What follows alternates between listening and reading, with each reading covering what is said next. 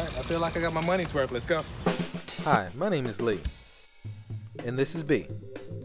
We love to travel, and we have very strong opinions. This is beautiful. So we took it upon ourselves to visit some of the highest rated places on the internet to make sure they were really worth visiting so that you don't have to. You're welcome. Not doing that.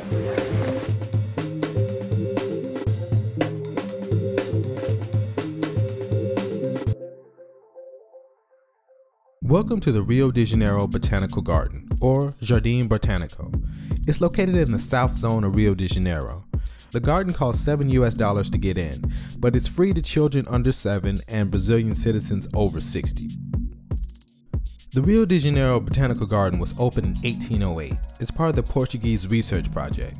It was initially a place to experiment with plants sent from other Portuguese provinces. There are around 6,500 species distributed throughout the area with numerous greenhouses.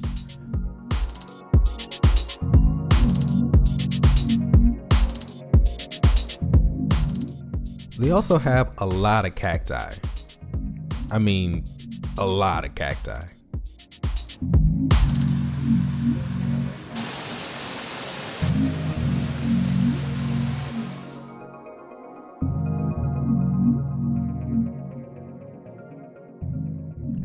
This place is also home to the most inactive fish I have ever seen in my life.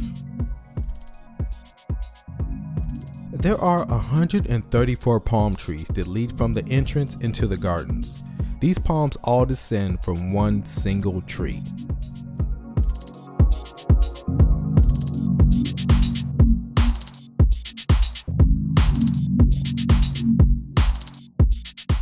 The park lies at the foot of the Corcovado Mountain, far below the right arm of Christ the Redeemer.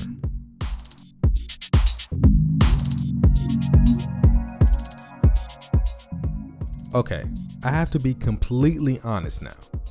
I realize that this place is not that expensive to get into, and a lot of work goes into keeping this place nice.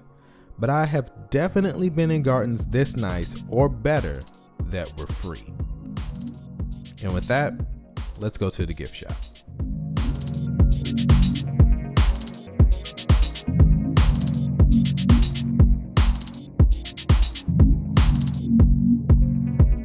We hope you enjoyed our trip to Jardim Botanico, and as always, Thanks for watching. Please like and subscribe. Go to thejourneybean.com for more pictures of our trips.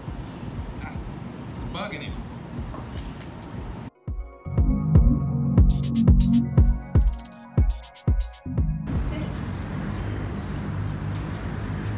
Mm-hmm.